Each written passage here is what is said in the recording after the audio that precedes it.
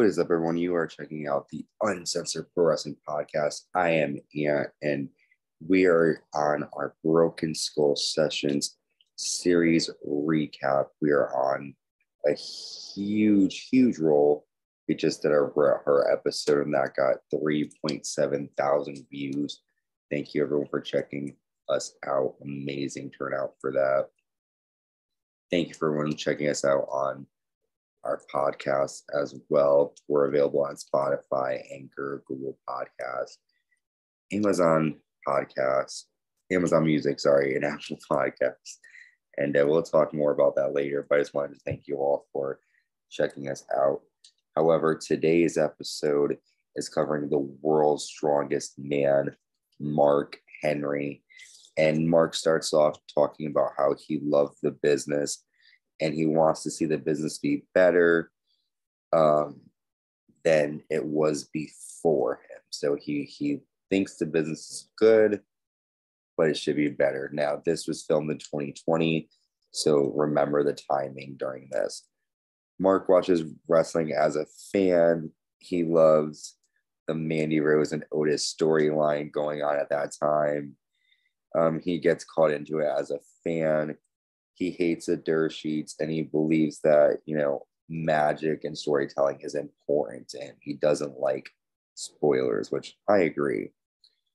When Mark's dad died, he didn't get along with his mother's new husband, his stepdad.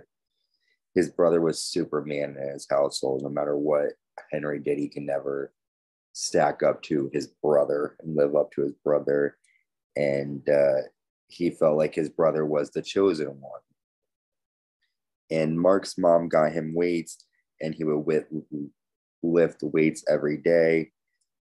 His dad used to put concrete crates in garbage cans so that the dogs wouldn't knock over the cans. And it was, Mark had to carry the trash cans out, and instead of taking out the concrete, Mark would just carry them.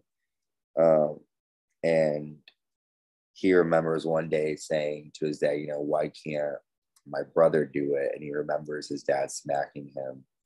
And Mark gets emotional during this moment. And he does say that his dad did apologize to him years later, but it obviously visibly left him scarred. And anybody who has siblings will always, sometimes feel that feeling like the parent, I don't matter. The other sibling matters more than me. So you're able to sympathize and understand Mark Henry a bit more. He was taught to be tough. World was not going to hand him anything, which is something that he believes. He believes his strength is an extension on how he views the world. Mark Henry became a problem when he was younger. He and his brother hated each other, and Mark was undiagnosed with dyslexia. He could do math in his head, but not on paper, and so he always dealt with math issues and issues in school because teachers wouldn't believe that he could do the problem. He just couldn't explain how he got the answer. Mark met Terry Todd while he was winning weightlifting competitions, and Vince McMahon calls him. And at first, Mark thought it was a prank, so he hung up the phone. He was afraid before Vince McMahon called. He called Vince back. Vince then called him back, and Vince had Mark fly to Connecticut. Mark Henry met The Undertaker, Yokozuna, and he learned that the young guys helped the older guys. So Mark Henry drove Yokozuna and would carry his bags and, drive him to shows. And he feels like that was his favorite moments in the business, was working with Yokozuna. And Yokozuna took Mark Henry to his first strip club. Mark didn't drink or smoke. He would just go to strip joints. That's what Mark loved to do. So Mark got paid twice as much as the other wrestlers, and he never wrestled before, and that he feels like put bad taste in other wrestlers' mouths. He feels like Dr. Tom Pritchard was a great teacher. He worked with Tom for 6 months, and during that time, The Rock moved in with Mark Henry, and the two of them got sent to Memphis. Mark Henry was a fast driver, which caused The Rock to always want to drive whenever the two of them were around. And Mark wished his first year integrated him with the boys a bit more. He felt like he wished he was in a developmental system. He feels the system makes not a lot of money and no one will take their job because they're not on the main roster. He wants to be trained for a year before coming out. He would challenge someone when he heard people talking about him. He remembers Undertaker saying, "Look at this new baby face," and Mark didn't know what the term babyface meant, and he thought the Undertaker was challenging him when in actuality he really wasn't. He was 20, Mark Henry was 27 when he started in WWE, and he feels like the BSK guys kind of helped take care of him. He remembers one time Mark was pissed because the APA ribbed him, and Mark was treated with respect everywhere he went, and Mark won a lot, and he would always get mad when he was getting ribbed. He didn't like it. He said Ron Simmons was the only person who scared him. Ron Simmons taught Mark Henry how to be a big man in the business. Godfather didn't know that Mark Henry was going to be in the Nation. He believes that D'Lo Brown was the best worker. He was willing to do whatever. The Rock was the most studied guy. He was always practicing what he was going to say. He felt like The Rock was consumed by it. Ron was a father figure. Ron wouldn't take any shit. He believes that Ron was a brilliant mind and athletic human. He retired at Florida State football #1. He was the first person to retire there. After the Nation of Domination broke up, which Mark Henry was a member of, he broke his ankle, and he remembers his crutches were hidden from him. He snapped at the click, and at that point, he was sent to Canada, and he would babysit Bret Hart's kids during that time. Stu Hart taught him many different holds and submissions, and Mark added that to his style. Mark Henry had the idea of being sexual chocolate, and he hung out with ladies, and Vince loved this idea of sexual chocolate. So we are now going to take a quick break, and we're going to talk about Mark's adventures with Mae Young, his experience in the World's Strongest Man competition, his thoughts on many other wrestlers, and what he hopes for and his advice for future WWE wrestler. So stay tuned. Yes, welcome back. Definitely subscribe to us on YouTube. Search the Uncensored Pro Wrestling Podcast and subscribe, like, and hit the notification bell. And definitely check out anchor.fm. It's the greatest place to create your own podcast. Subscribe and give us a 5-star rating wherever podcasts are streaming. So Mark Henry talks about he felt like Mae Young was a tough woman. He talks about Mae Young and that Mae Young wouldn't take any shit. He enjoyed working with her. And Mae Young never complained about Mark Henry's driving. Like, she didn't care. And while The Rock was willing to drive himself rather than deal with it, that just shows how tough Mae Young was. Didn't give a fuck.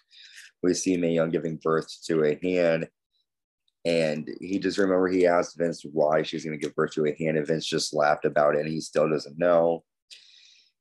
Mark believes it's not about winning or losing. It's about characters. He wanted everyone emotionally invested in the wrestling. He started to understand the business more when he won the European title. He felt like the lost art of wrestling is putting people over. It's important to make other people look good and make the story look good. Mark believes the best part of Sexual Chocolate was working with China. He loved trying to make China laugh. We see moments from his date. He says that China was really sweet. And he remembers a moment where Ricky Dragon Steamboat gave himself some nice words after a great match he had during Brian Pillman's memorial service. Mark Henry really liked Hugh Morris. The two had a match on that card. He equates that match to the style of Keith Lee, high-flying, a lot of energetic moves. After the match, the two shook hands, and Ricky came up to Mark Henry and said, "It's good to see psychology is still in our business." And you know, he starts to get emotional. He feels like he likes to cry. They then sent Mark Henry down to OVW because he was 430 pounds. And during that time, he was able to get down to 330. During that time, Mark Henry's mom died, and all he did was train. Muscle and Fitness published an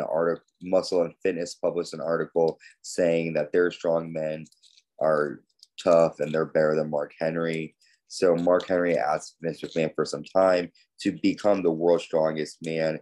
And Vince said, fine, you can do that, but there is no place in WWE for a number 2. And so Mark literally did the competition. He won. And Mark says that he believes he is the greatest strongman that ever lived. And this is someone who never cheated. We see where the moment he performed on SmackDown, where he held his car back with his legs. Mark moved a car out of the way because it was stuck in the road at one time while they were on a trip. We then take a look at the moment where Mark Henry broke his kneecap after splashing Kurt Angle through a table and he landed on concrete. He also tore his leg in a match in 2006 running at Rey Mysterio. In 2011, Mark Henry came back for the Hall of Pain. He got ribbed by Vince McMahon. Vince told him that Mark was going to be in a dark match, but during that time, no one showed up. Henry was pissed and he was throwing shit. And Vince showed Henry footage of that moment and pretty much told him he would make this big guy he would be huge if Henry showed his anger. Henry didn't want a negative stigma of a big black guy being mean at wrestling. Mark Henry won the world title in September 2011, and he feels like that was the proudest moment, and he felt validation. He remembers in the beginning that JR told Vince McMahon to let Mark Henry go, and when Mark did win the title, he grabbed JR, and JR was like, "They're choking me," and he said, "Yeah, I am choking you, because remember when you said I was nothing, what am I now?" And he made JR say world champion. And Kane believes, Mark Henry relays the story that Kane telling there was a moment where Mark Henry lifted up the Big Show and press slammed him through a table, and Kane thought that moment was amazing. His favorite opponent was The Undertaker. Mark Henry feels like he learns a lot from The Undertaker. Mark then talks highly of Keith Lee, and he says that he feels like Keith Lee brought back big guy magic to wrestling. And Mark Henry ends the interview with his advice, and his advice is to humble yourself and don't feel intimidated by someone's knowledge. Ask for help, go out there and do your best. And that is it for Mark Henry's Broken Skull Sessions episode. We learned a lot about Mark Henry's past, growing up feeling outshined by his brother, and then becoming the world's strongest man, advocating for youth, doing a lot for the WWE business. And so with that, I'm going to announce that our next episode of the Broken Skull Sessions will be on Jerry the King Lawler. Be on the lookout for that. But I'm Ant. Thank you for checking us out. Stay with us, and we'll see you.